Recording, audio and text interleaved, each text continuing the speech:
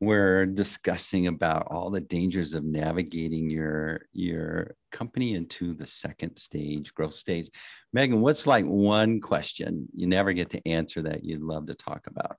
I think that there is like this fundamental question of like, what does it feel like from a second stage? Like, what does success feel like in second stage? And I think that oftentimes like we get so focused on like the what's wrong and what's broken that, you know, kind of like to your point about kind of like being outcomes focused and being able to articulate what you are looking for versus what you aren't, I think is a really important thing.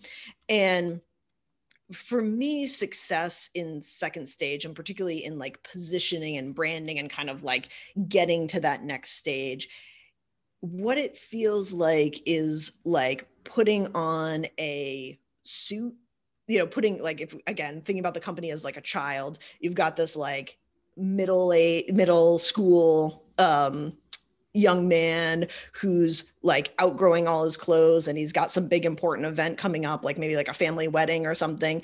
And it's in 6 months. So you buy him like this great suit that's just like a little bit too big for him. Like the cuffs are like, you know, kind of hanging over his arms and the legs are, you know, he's kind of stepping on the pants.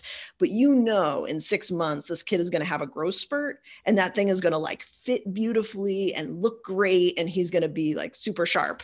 And I think that that's like, to me, that's what success feels like. And I think oftentimes for leaders in second stage, when they're going through the positioning and they're going through the rebrand and they're kind of trying to figure out what this company is, they're looking for the suit that fits just right. They're looking for this like aha moment of like, yes, I love that. I feel great in it. That's not what you want, because in 6 months, if you're doing your job well, that thing's going to be too small and you're going to be doing this again and again and again. But instead, how do we just kind of like pick our heads up, see a little bit further down the field and create positioning that's still authentic, is still going to, you know, fit you right, but a little bit further down the road that you need to grow into, not grow out of, if that makes sense.